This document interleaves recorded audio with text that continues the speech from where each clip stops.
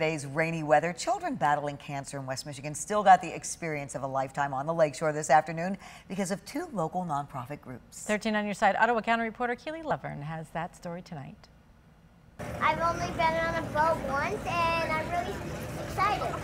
8-year-old Kellen Nykamp was one of 15 kids and families that got the chance to ride on speedboats on Lake Michigan Friday afternoon. How was your boat ride? It was fun. An experience hosted by Shields of Hope and West Michigan Offshore for who they call their cancer warriors. Something to experience other than the hospital life that they're used to. For them to forget about cancer, the parents forget about the financial part of it. Shields of Hope is a volunteer group with an executive board made up of police, fire, and EMS, and they work to support families affected by cancer. A wonderful organization that supports cancer survivors that are going through it and post-treatment. Just a great support structure for us and for the kids. And it was all thanks to another nonprofit as well, West Michigan Offshore, who donated more than just their fast boats.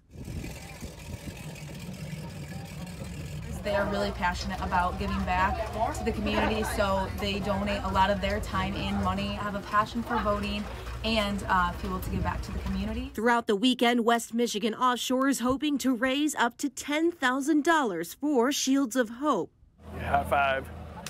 And it's all to continue supporting kids like Kellen and 9-year-old Becca, who was diagnosed with a severe form of leukemia when she was just 3. We thought she had gone into remission, and then about a year later she came out of remission. She's gone through a lot, and she just has been wonderful through it all. She just keeps going. And for both organizations, all of the hard work, they say, pays off when they see the kids this excited To ride really fast boats.